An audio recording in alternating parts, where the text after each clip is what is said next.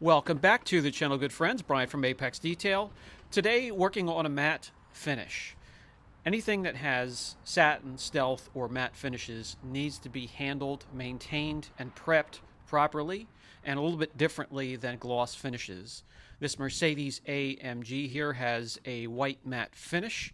We will prep that for coating, and I thought I would take you along for the ride today. We're going to start off with the decon. Built Hamber Auto Foam is going to be first. There are many ways to go about this, by the way. This is my way. We're going to foam it first, let it dwell for as long as we can, let that slightly alkaline mixture do its work. If you look at the gloss paint next to satin finishes side by side, microscopically, the gloss finish would be flatter, with just minor peaks and valleys. The satin, stealth, or matte finish would have deep valleys and high peaks, and that's what gives it its look.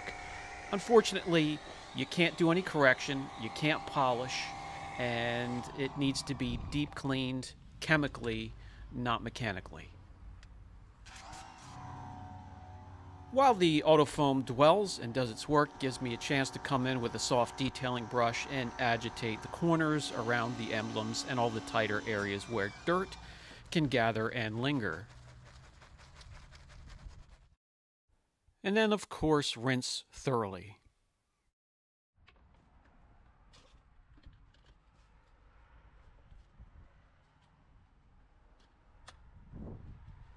Okay, next we reconnect the foamer one more time. As you can see, these panels have no protection whatsoever. We foam the entire vehicle for a second time.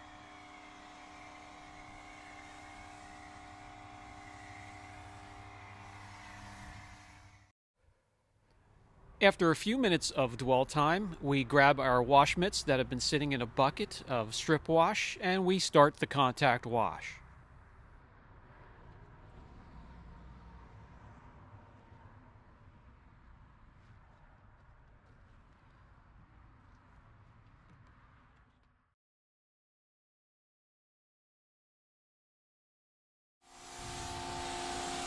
Rinse again.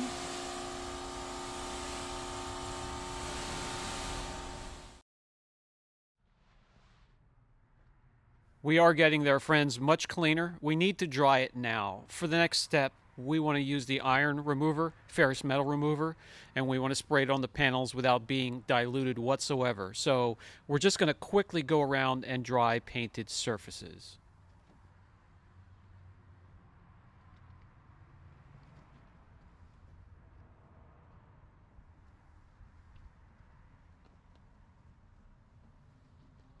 On to the next step. Grab your favorite iron remover or ferrous metal remover.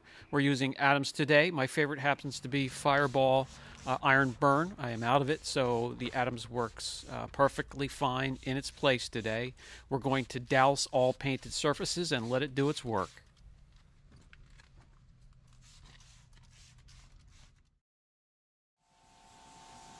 You guessed it, we're going to rinse thoroughly once again with satin, stealth, or matte finishes. There's not going to be machine polishing, there's not going to be clay, nothing to scathe or mar the painted surfaces whatsoever because they cannot be removed afterwards.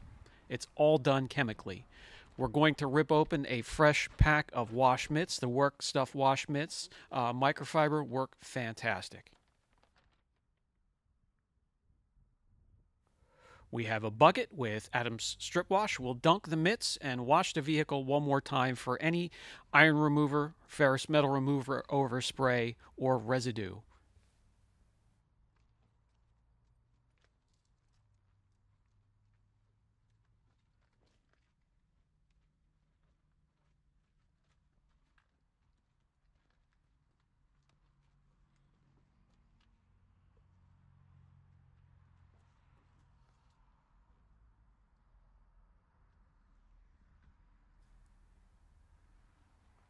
We'll rinse that off and quickly pull it in to thoroughly dry it, both with drying towels and a leaf blower.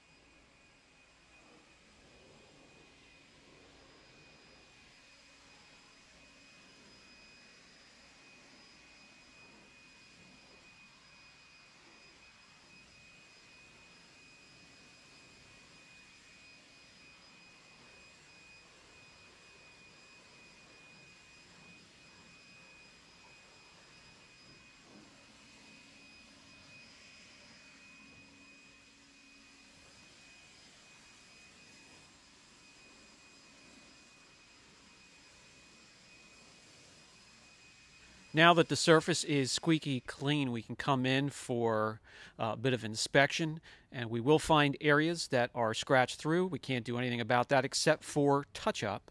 And we can also grab Citral 266 and work off any bug guts or transfer that has been left behind after the decon process.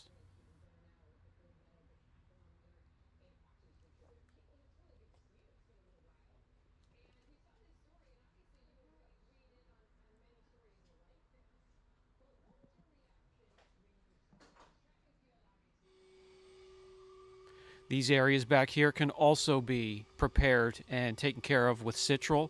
The shop manager approves. You just need to keep in mind you want to flush the area immediately wherever you use Citral 266 on a painted surface. Gloss, stealth, satin, matte.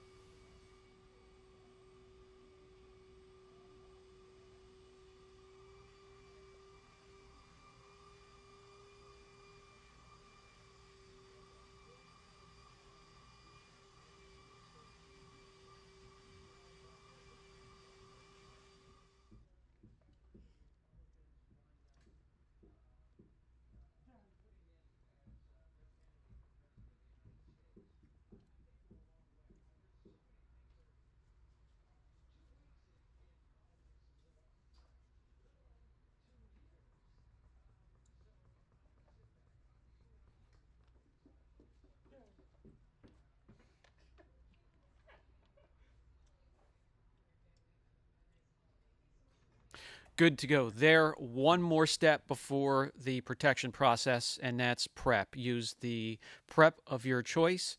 That will ensure any residue or leftover protectants like a wax or a sealant is removed so the protection gets a nice tight bond with the painted surface.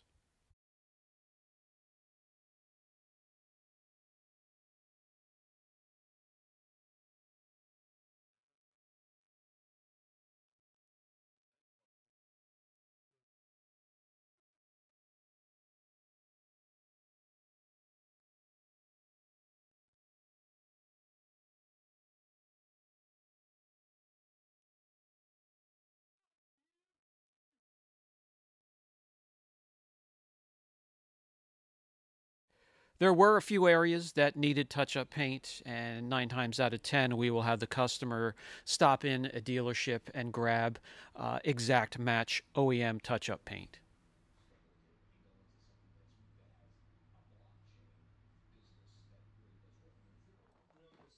Now we want to position the lift, get the Mercedes elevated so we can attack the wheels.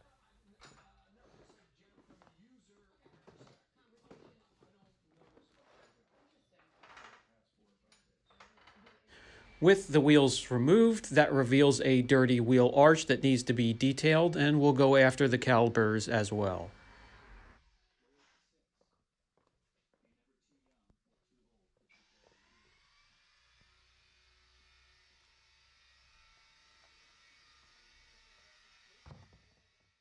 We can give them a deeper clean, getting in back behind the spokes, more into the barrel of the wheel and the other side of the lip, and it just elevates the wheel so we can get a closer look and get them cleaner. Although it does have a stealth finish, there are some glossy areas that need to be polished.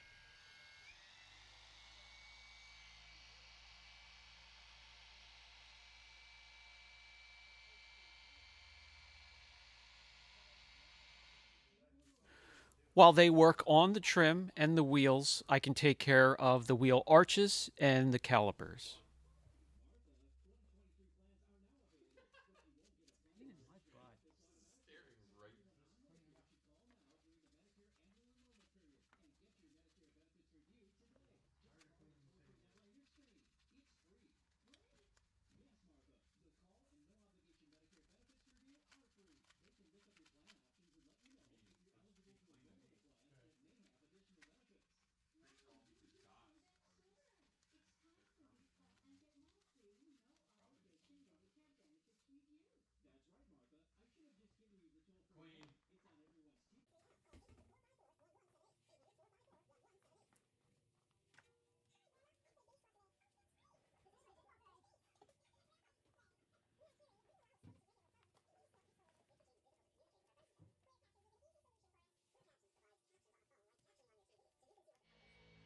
Wheels are now all cleaned up.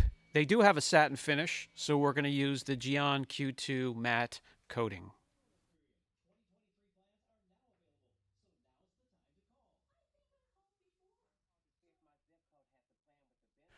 Thorough coverage of the coating on the wheel, doing a wheels off. You can spin it around, you could put it on your tire rack or your wheel rack so you can have easy access to all those little corners and nooks and crannies. Calipers will be protected. Any painted surfaces in the wheel arch will be coated and protected. While the wheels are off, that gives me a chance to do a courtesy for the owner or the next person that may inspect the vehicle or want to pull the wheels, and that's to lube up the hub and the lug nuts.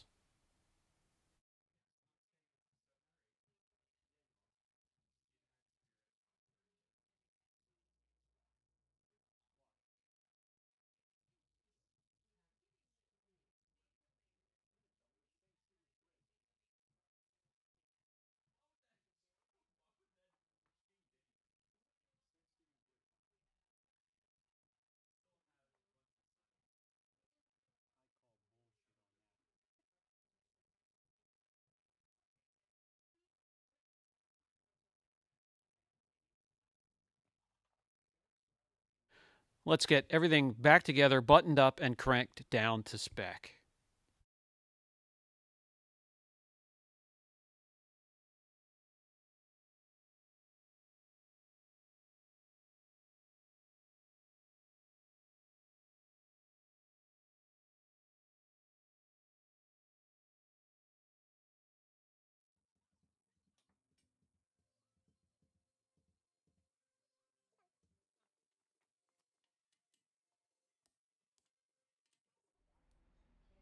Finally, time to pay some attention to the painted surfaces, and again, we pull out a fresh bottle of the Q2 matte from Gion.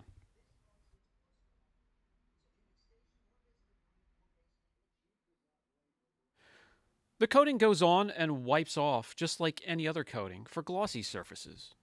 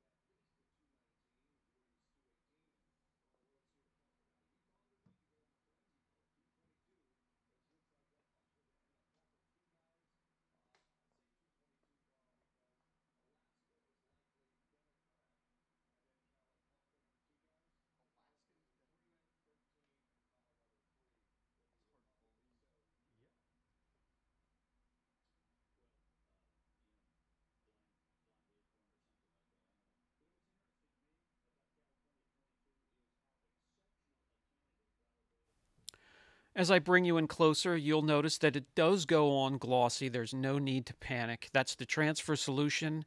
As you're working it, you will see it start to evaporate and kick back into a nice satin or matte finish. And then when you wipe it off, you have a glowing satin matte or stealth finish.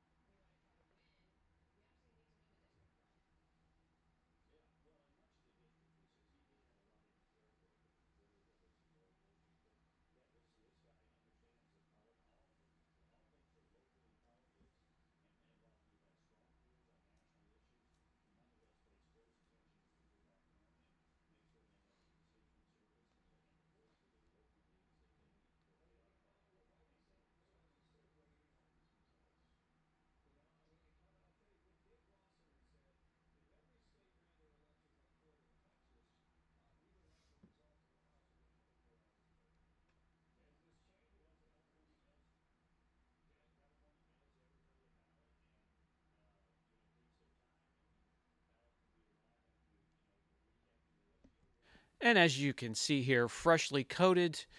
We have no gloss whatsoever. That's why you want to stick with a coating and a maintenance spray that matches up with a stealth or a satin or matte finish.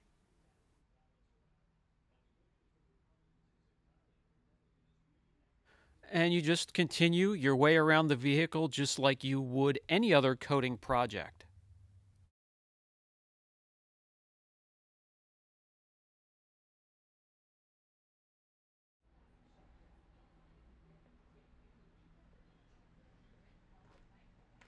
After a proper cure for whatever coating you're working with, they all seem to be slightly different. It's time to top it and send the vehicle on its way. That's going to be the Matte Cure Q2 from Geon. We're going to keep everything in the same family. With Cure Matte, you want to mist it directly into a microfiber, not onto the painted surfaces.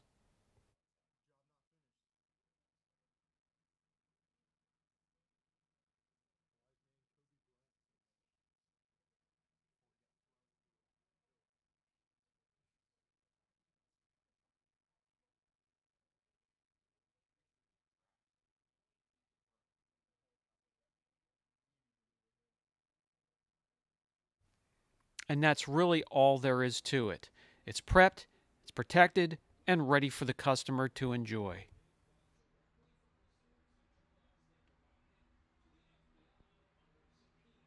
Yeah, we could back it outside as well. Let it enjoy some warm sunlight on this crisp, cool afternoon.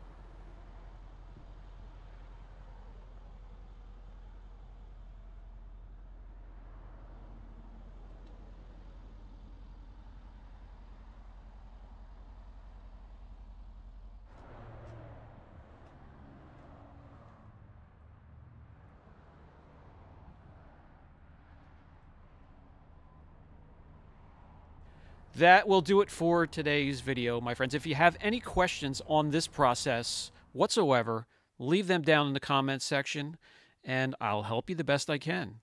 We'll catch you guys in the next video.